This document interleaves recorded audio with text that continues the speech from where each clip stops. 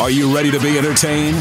Time for the EntertainMinute with Kris Green on K92.7. And your EntertainMinute on this Monday, April 18th. The Coachella Festival ended in California this weekend. Kanye West ended the set, dedicating it to his mother, the late Donda West. NeNe Leaks, the Real Housewives of Atlanta and Celebrity Apprentice, believes that she can be the next Oprah Winfrey or Wendy Williams. She says that she wants to do a talk show, and it all became when she did a little feature up on one of the local news stations up there in Atlanta.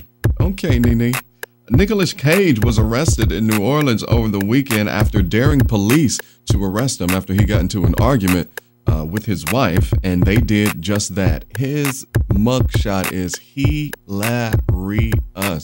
You can check that out on TMZ.com. A stripper says that Dr. Conrad Murray wanted to sleep as MJ died. I guess he had did some partying.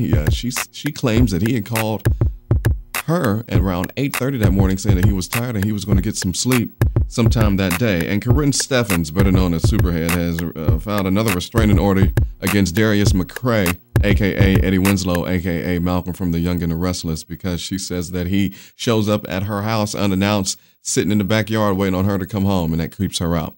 And this has been your EntertainMinute. I'm next to Old School Drive Through Lunch Mix, K92.7.